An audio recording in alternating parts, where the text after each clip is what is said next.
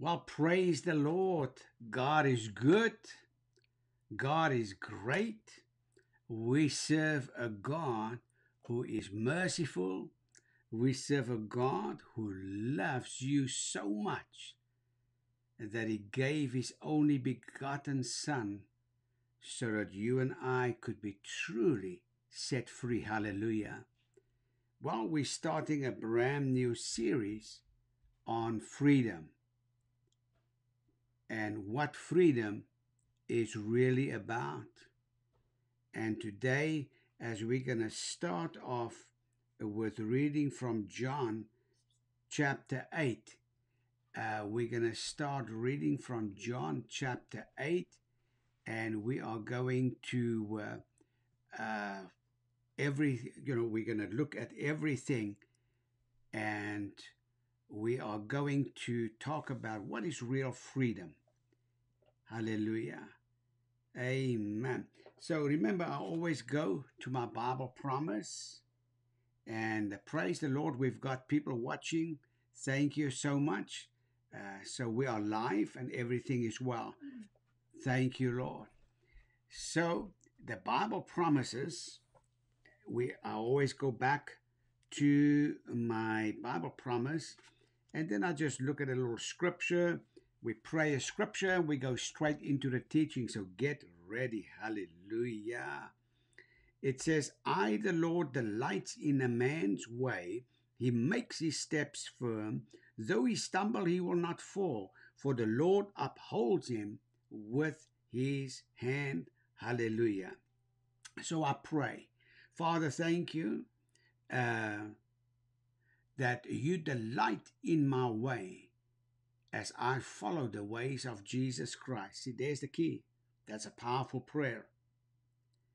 And because I follow the way of Jesus Christ, you make my way and my steps firm. Hallelujah. Though I may stumble, I thank you, Father. I have the confidence that I will not fall, for you, O God, upholds me with your righteous right hand. Glory to God. Hallelujah. Glory to God. All right, let's talk about freedom.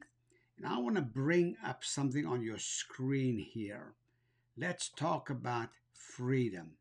What is real freedom?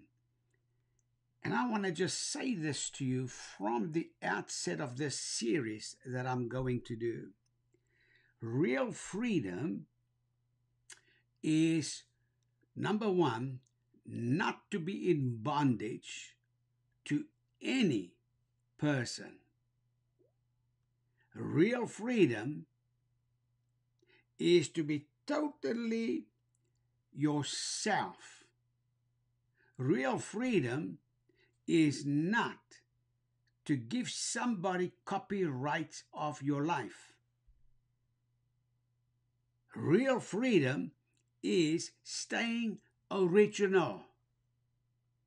Real freedom is having a conscience that does not condemn you. Real freedom is not to carry the guilt of your past. We're going to look at all different aspects. Now, here on your screen, as you can see, grace that breaks the chains. And I want to talk to you about that because freedom from guilt, shame, and anything that wants to overwork you. You know, that's another topic on its own.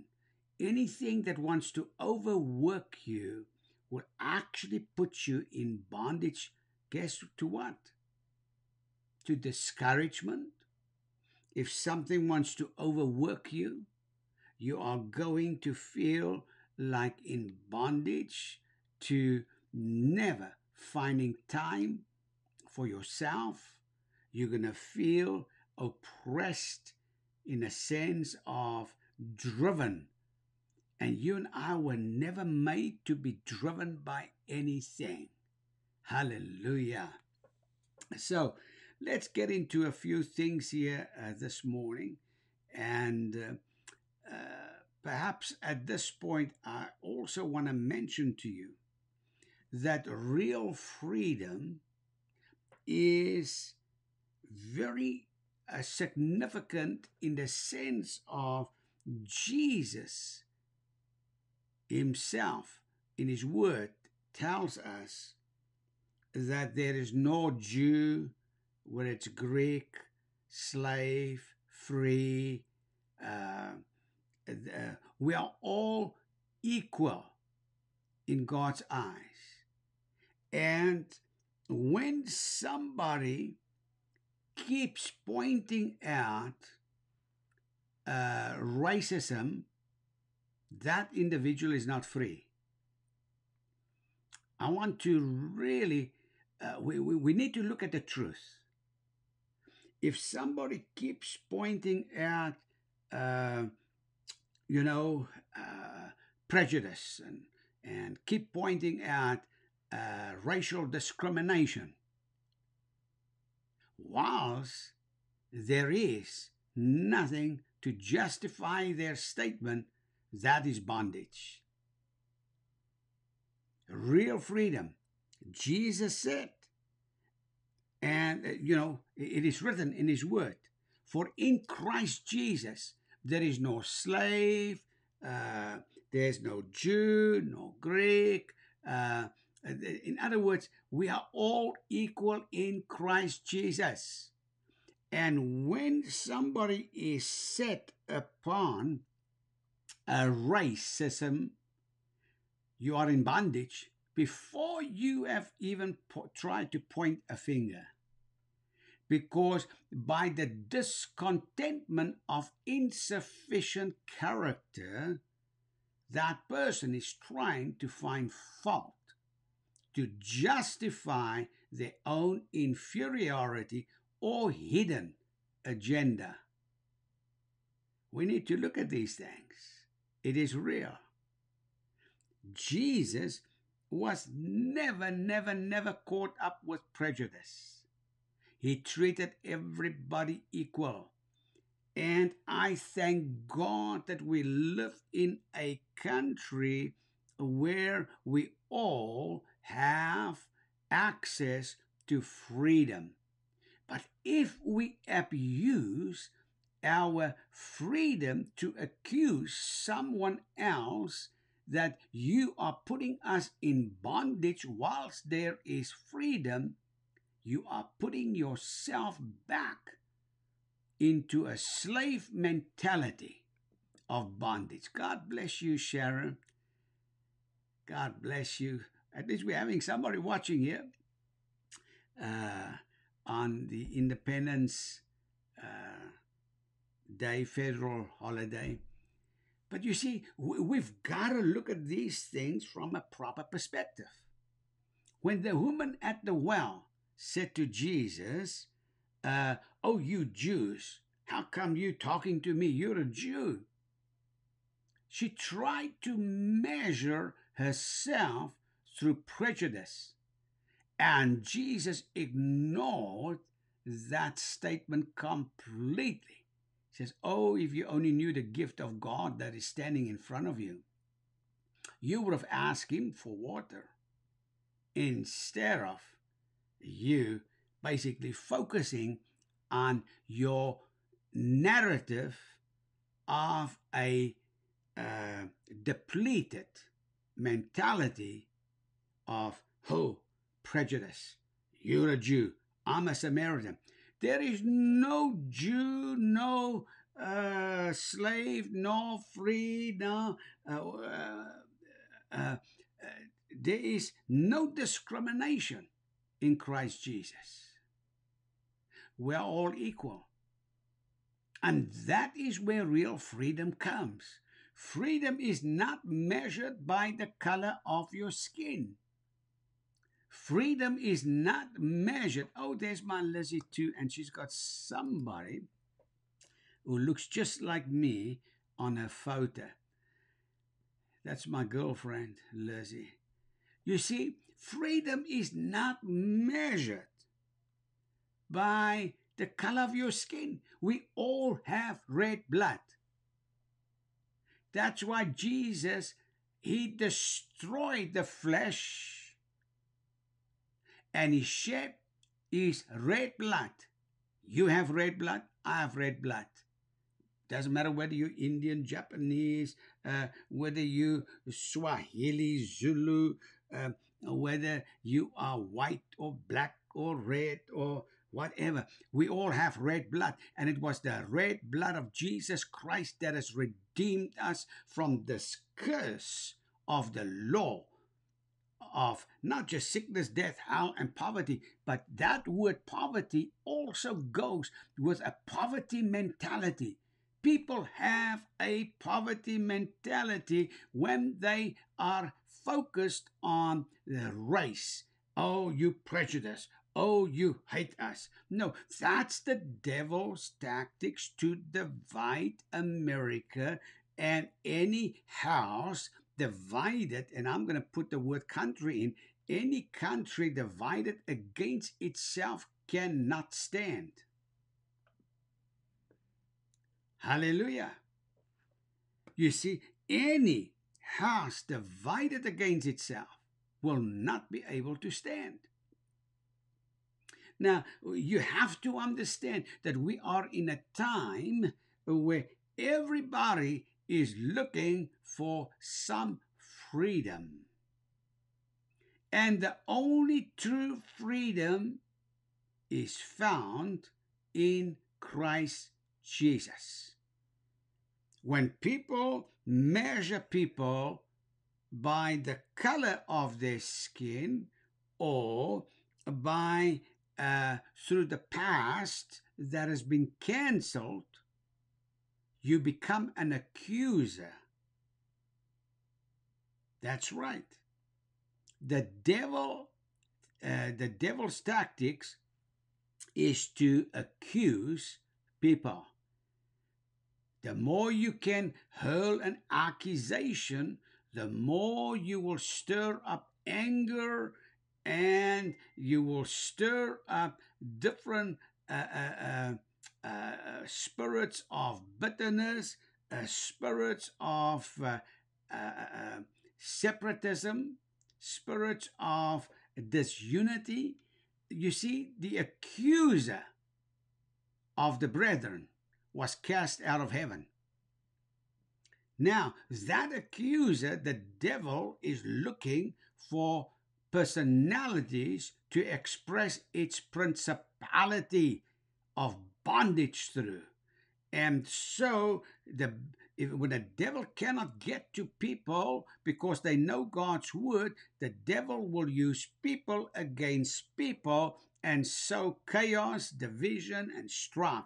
And we need to recognize what we are dealing with in our nation and even in nations.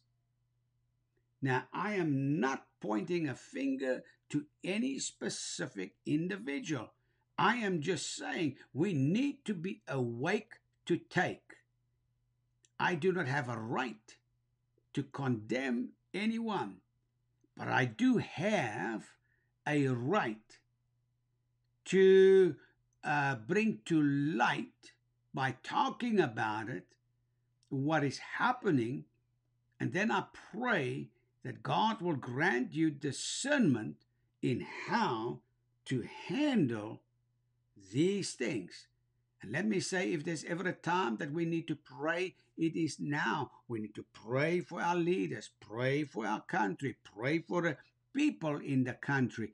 Pray that the eyes of many will open up and understand what real freedom is about. Freedom is not pointing a finger at somebody else, accusing them of prejudice.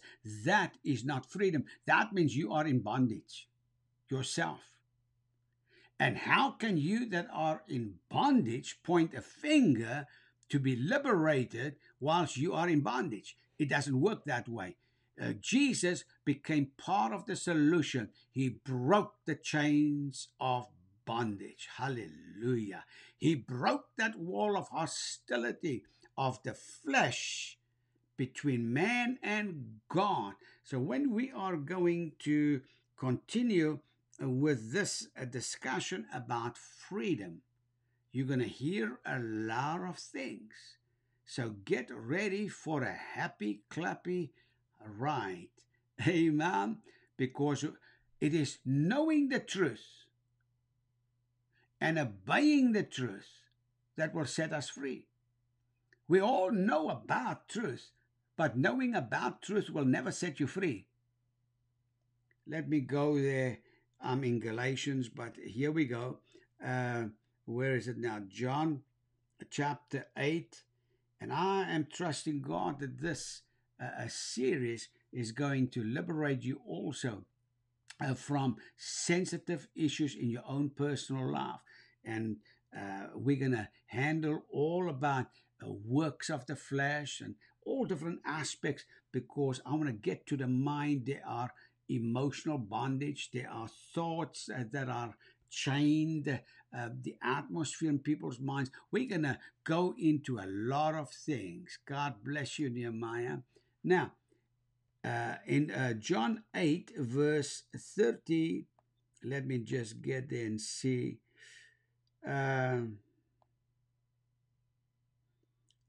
Let me just see here. Just a minute.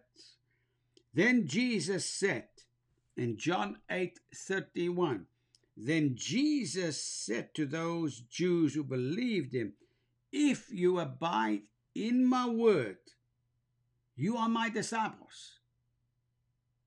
See, you don't become a disciple of Jesus unless you abide in his word. And you shall know the truth, and the truth shall make you free. You see, knowing about truth will never make you free. But when you abide in Christ, he says there very clearly, if you abide in my word, Jesus is the word that was made flesh. If you abide in my word, you are my disciples. Then you will know the truth, and the truth shall make you free. Listen, there's a lot of stuff we all know about.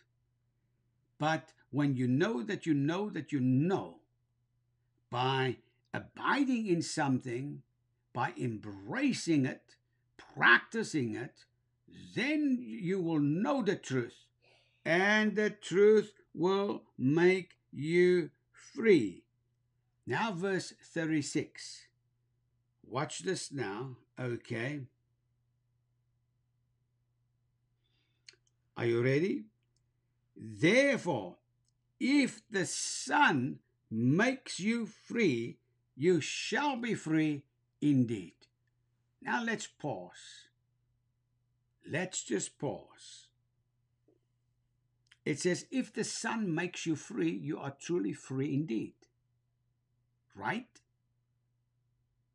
That means only if the Holy Spirit convicts you of something that you're doing that you're not supposed to be doing and making you uncomfortable in the arena of the atmosphere of your mind called your conscience.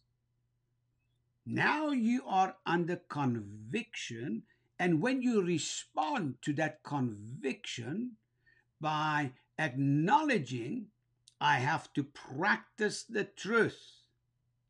I have to practice the truth. When you practice the truth under a conviction, then only the Son, which is Jesus Christ, sets you free. And when he sets you free, you shall be free indeed. Hallelujah. Praise the Lord. Amen. When Jesus makes us free, how does he make you free? Once you only are convicted. When you are convicted of truth, and then you respond to truth, then only you will be set free in an instant. I remember many years ago, Many years ago, I used to smoke, and I want you to understand I've got nothing against anybody who smokes. And somebody says to me one day, now that I'm a Christian, can I drink? Can I smoke? Can I go and dance? I said, who am I? I don't carry the nail prints of Jesus Christ. I cannot tell you. But what I can tell you is this: if God has given you permission, then who am I? So it's between you and God. Amen.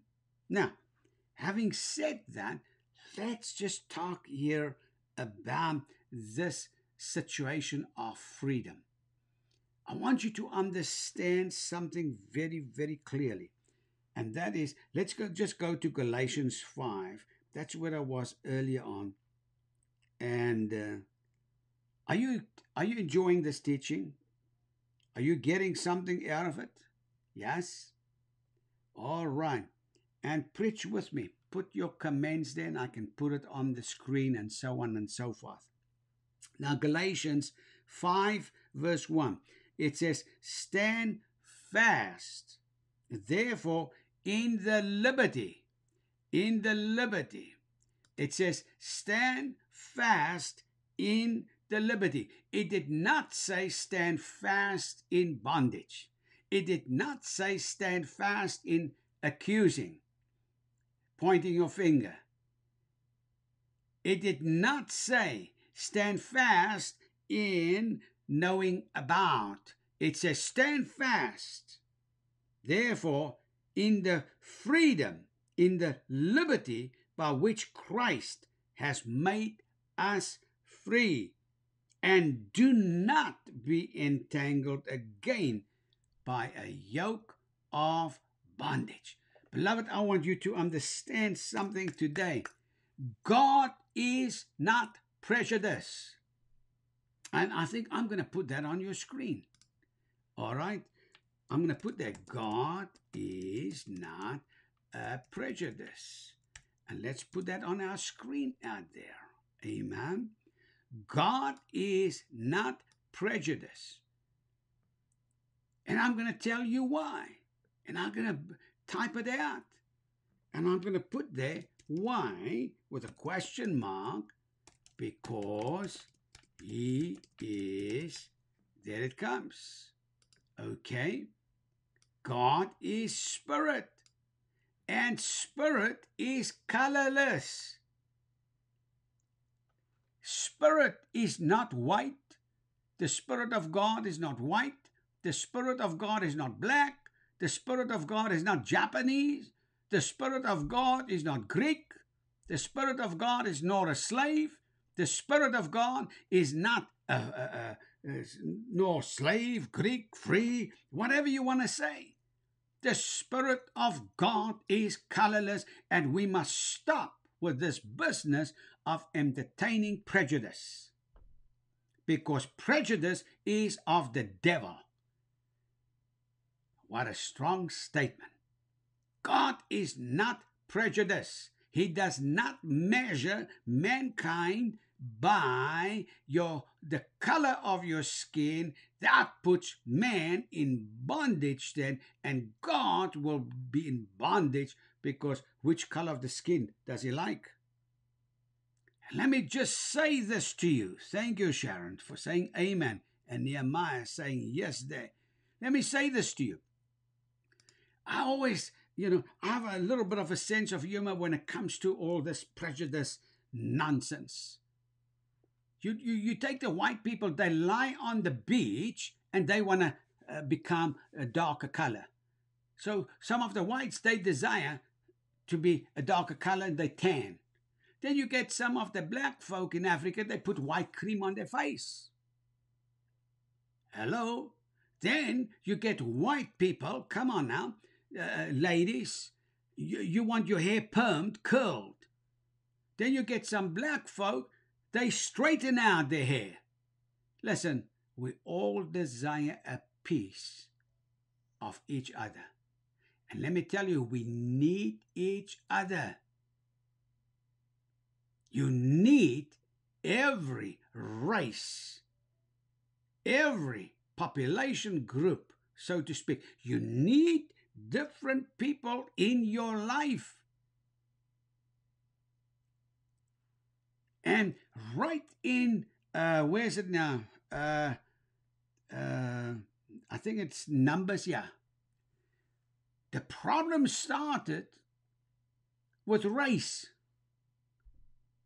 because Miriam, Moses' sister,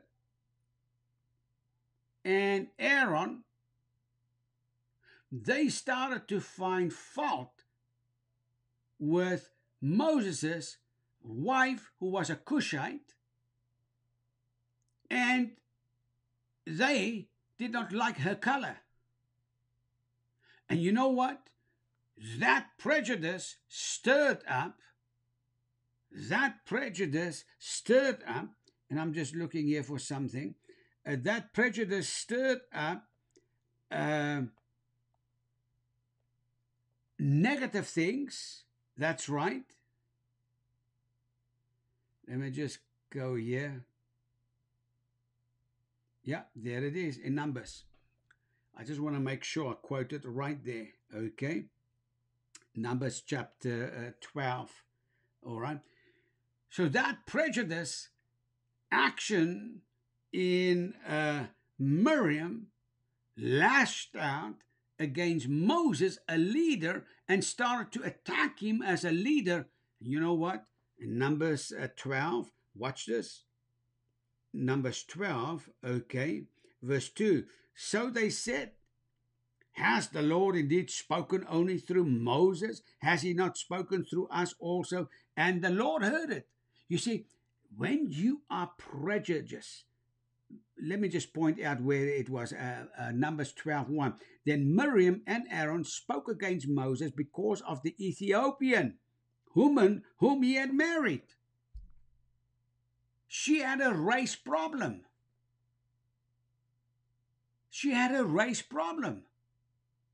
And she spoke out against the wife of Moses, who was an Ethiopian.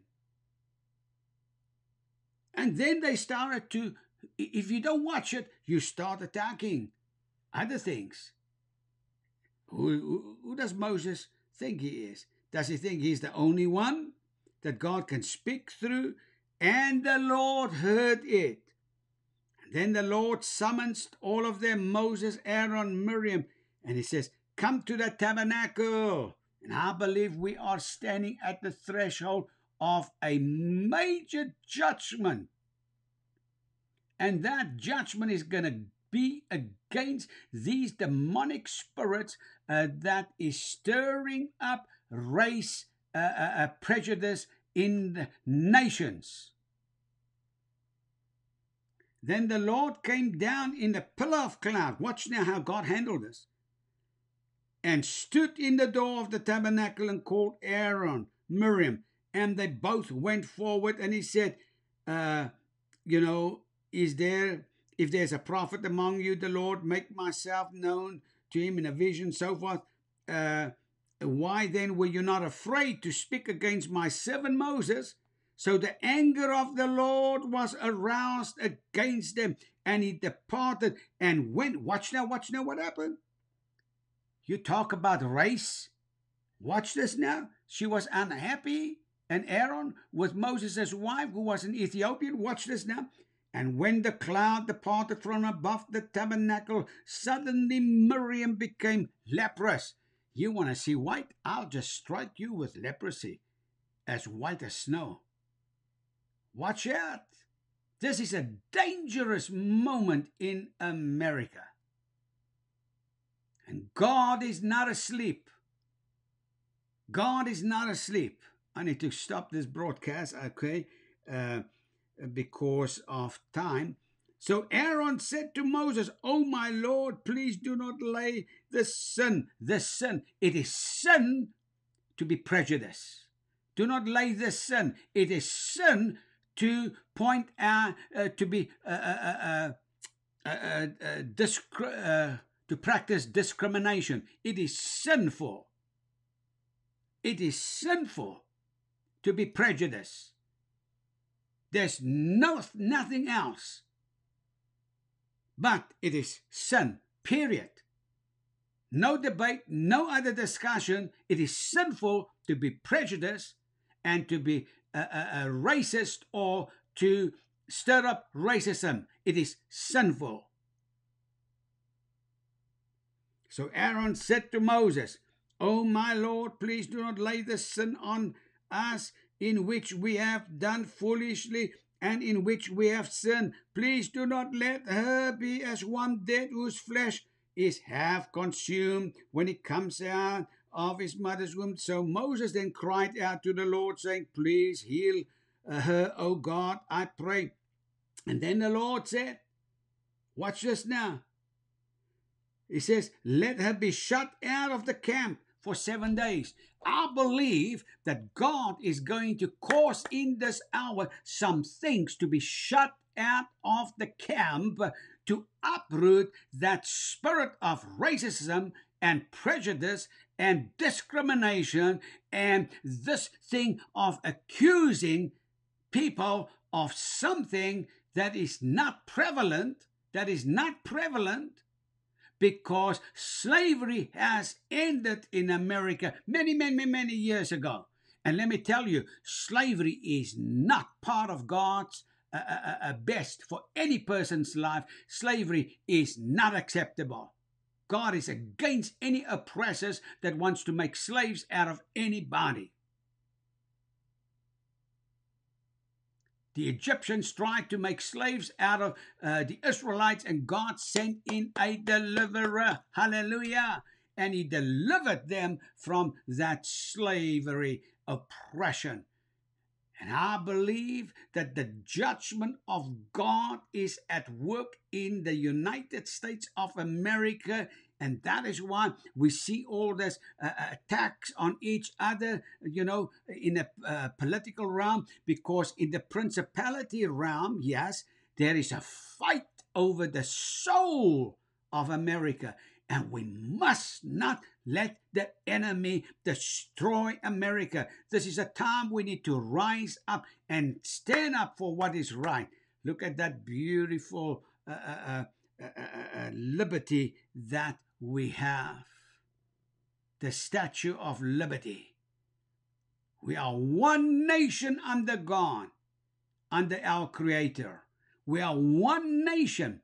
We must not allow the devil's tactics to divide us as a nation. Oh man, I never thought I'm going to teach on this morning. Help, Lord. So, he struck Miriam with leprosy. God bless you, Renee. You've got to understand that God, in his word, judged somebody who was a racist. And Miriam was a racist, and Aaron, who spoke out against Moses as a leader, his wife was an Ethiopian. Read it, it's in Numbers chapter 12. And God must have thought, okay, you want to see a different color? I'll strike you with leprosy and you will look as white as snow. You want to see white? I'll strike you with some leprosy. You see? And then Miriam was shut out of the camp for 7 days, and the people did not journey till Miriam was brought in again. In other words, the vision that for the nation of Israel was stopped for 7 days. And I'm telling you by the Spirit of the living God that the vision for America is in stalemate right now. It's not moving forward. It's not moving towards the plans of God. But it's not going to be stalemate for much longer, because God is going to judge these demonic spirits trying to intimidate the American nation through race. God is going to deal with it for once and for all. We are a country that is free, and the country of the brave, a country that gives everybody an opportunity. There's enough patriotism in America to scoop up and uproot this evil of prejudice notions. We must stop it in Jesus' name. And for 7 days, that prejudice spirit caused the whole nation of Israel not to move forward. They were in stalemate. But praise God, after 7 days, they came out of stalemate and they advanced. May the Lord bless you. May the Lord keep you. I did not think I was going to ever talk on this topic this morning. Sometimes when I get under this anointing, I think to myself, Lord, what is going to come out? But let's pray. Enjoy your day. Love one another. And remember, there is no color in Christ. There's no black, no white, no Japanese, no Chinese, no Hindu, no blah, blah, blah. God is a spirit. He's no respecter of persons. He doesn't love the Americans or Christians more than he loves Africa. He loves everyone equally. That's why Jesus Christ died for everyone. Ooh, I better stop. That is why Jesus Christ died for everyone. And let me bring this up on your screen. It is by grace that we can break the chains of injustice. Freedom from these guilty nonsense of spirits accusing people in the future of which they were delivered of their past. Once you've been delivered, why do you want to bring up your deliverance of freedom that you already have to accuse that there are still bondage? It's not making sense. It's a tactic of the devil. Now let's pray. Father, in Jesus' mighty name, I thank you that today, by the Holy Spirit, you will convict the leaders of countries, of nations, of this of the United States of America. Convict, Lord, Christian leaders. Convict churches, Father God, that where there's any form of prejudice discussions, that they will understand it is a sin, it is sinful, period, and they need to stop that and destroy those discussions through the love of yours, O God. I pray that America will experience a fullness of reconciliation, and we bind the tactics of division and strife over this and against this nation, and the malicious finger always saying race, race, race. There is no such thing. You have delivered America from it. And those demonic spirits trying to stir it up, I bind it in Jesus' name. And we speak freedom, freedom, freedom. For those that have been set free in Christ is free. It was for freedom that Christ was brought. That means I pray in Jesus' name that you will draw these people towards Christ. And once that, oh, beloved, I just see the pictures. If they really are in Christ, they will stop this nonsense of accusing people of race. Only in Christ, there is no race. So don't let nobody fool you to say, I'm a Christian, and they practice race and prejudice.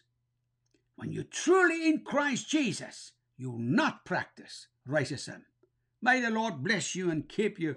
Woo!